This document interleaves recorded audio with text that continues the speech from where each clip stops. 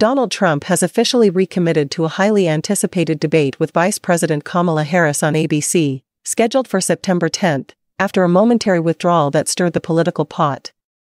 This declaration came during a notable press conference at his Mar-a-Lago estate, where Trump also surprised the media by proposing additional debates on NBC on September 25 and on Fox News on September 4.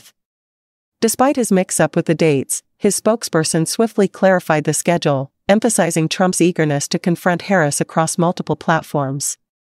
Harris's camp, having previously agreed to the ABC debate following Biden's exit from the presidential race, has yet to confirm the new dates proposed by Trump.